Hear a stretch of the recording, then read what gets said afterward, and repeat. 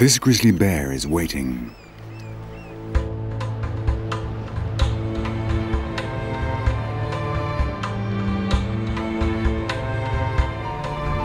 Waiting for the treasure the incoming tide will bring.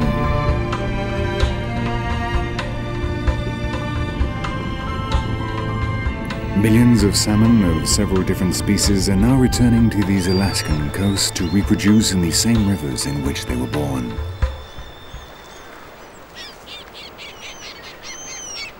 If they get there.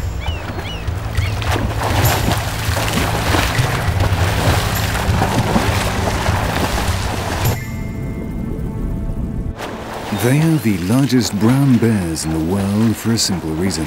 They obtain extra rations of energy thanks to the annual presence of the salmon. The catch sets in motion a basic process in the life of all survivors on planet Earth. The process of obtaining the energy necessary for a living body to function.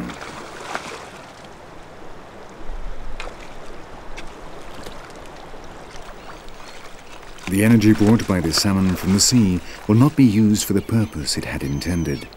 The meat no longer belongs to the fish. It has become part of the bear.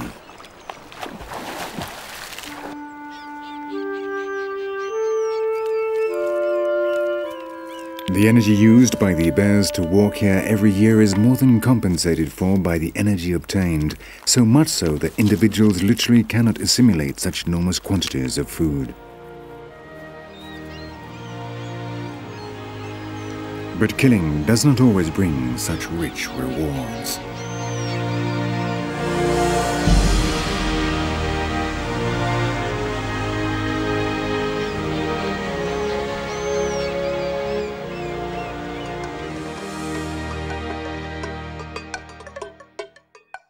Man, like the animal he is, also forms part of the energy cycle. Man learned how to use the energy of fire, and around the fire his prehensile hands developed a privileged brain capable of inventing the claws of the bear he did not have. But speech was the real motor of change.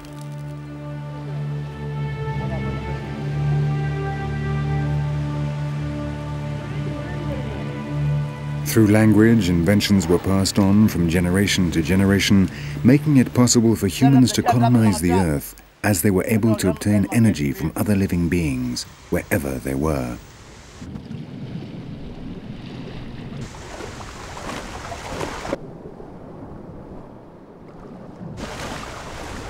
Just as these Australian Aborigines still do in the 21st century, human beings replaced biological evolution with cultural evolution, transforming the accumulation of traditions into the most successful of all adaptive mechanisms.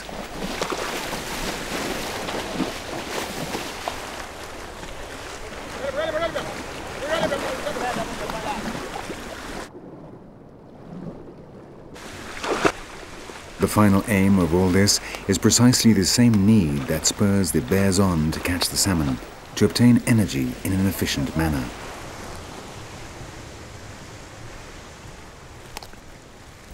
The hunter, having first removed the poisonous sting, proceeds to kill the prey. And killing is inevitable in the transfer of energy from one being to another. But the success of mankind as a thinking predator began in relatively recent times. Long before us, other animals honed their hunting techniques, aided by natural selection, a slow but surprisingly efficient process.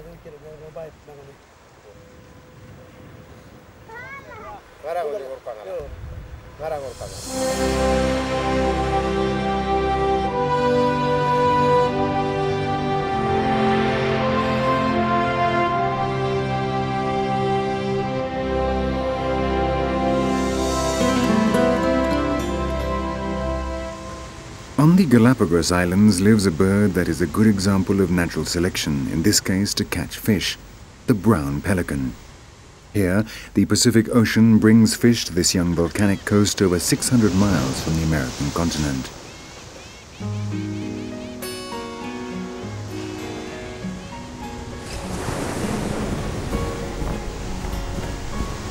The method would appear to be simple.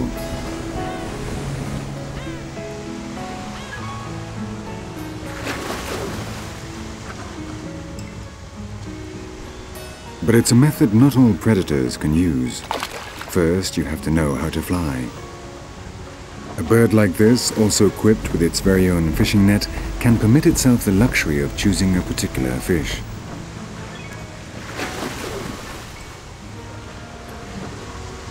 Since the reptiles ruled over the earth, birds have without a doubt achieved the most spectacular anatomical adaptations when it comes to fishing, not only here in Galapagos, but throughout the planet.